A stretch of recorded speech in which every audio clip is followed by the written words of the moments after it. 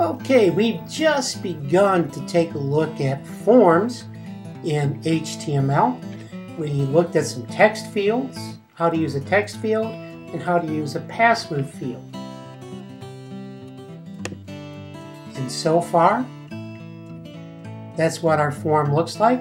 But now I want to add a little something more to that. What I'd like to do is add an account type field. Now let's assume that we're creating a user account at a school.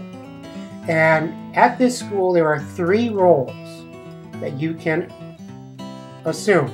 You're either a student, or you're a teacher, or you're an administrator. But no one can be all 3 or any combination of the 2. If you're a student, that's all you are. If you're a teacher, that's all you can be. You can't be a student and a teacher, or a teacher and an administrator. So let's see how we would go ahead and create this in our form. Let's load up our text wrangler, and here's our form so far. And let's type in account type, and then let's have a little break. Okay, now what we're going to be doing is soliciting input excuse me, from our viewer. So I've got input type equals, you know, when I have a mutually exclusive situation where I can choose one and only one value, my choices are what we would call discrete. It reminds me of the old-fashioned radios that you would find in a car. You know, the ones with the push buttons?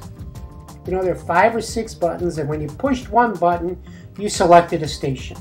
You pressed another button, and you selected another station. And then you could only have one station at a time. That's really all you wanted. So, given that metaphor of a car radio, you'll see why we call these radio buttons, and our type is radio. Now, we're going to have another variable in memory where we can store our user's choice. And I'm going to call that role. What is the user's role? Now, this is one choice that I'm working on right now. Just one of the 3 choices. So I'm going to put in value. If they make this choice, they are a student. Okay? So we would have a student. And let's end the input. And then I'm going to display to the right of the button the words student. And then let's have a break.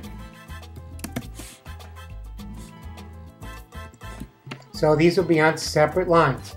Now I'm going to copy that code and paste it twice. So it'll save us a few moments. So I'm going to highlight those 3 lines,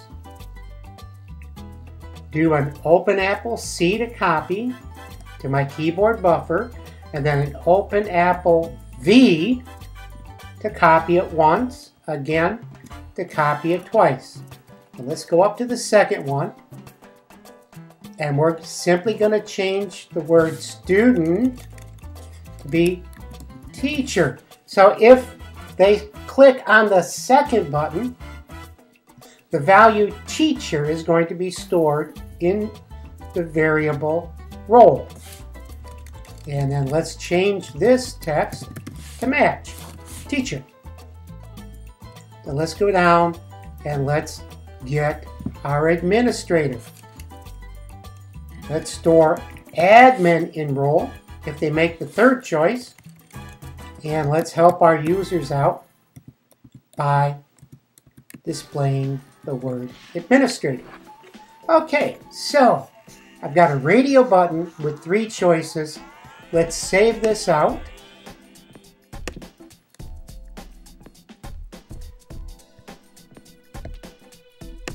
And then let's see what it looks like by refreshing our Safari window. Okay, so my form has changed a little bit. I can put in a name, first name, last name, login, a password which you cannot see, and then I can select teacher. Now, maybe I promoted myself and I become the administrator. If I click on the administrator button, I'm no longer a teacher. Or maybe I want to get smart, so I become a student. Well, I'm no longer an administrator. It's a mutually exclusive choice. That's all for radio buttons. And the next podcast, we'll talk about checkboxes.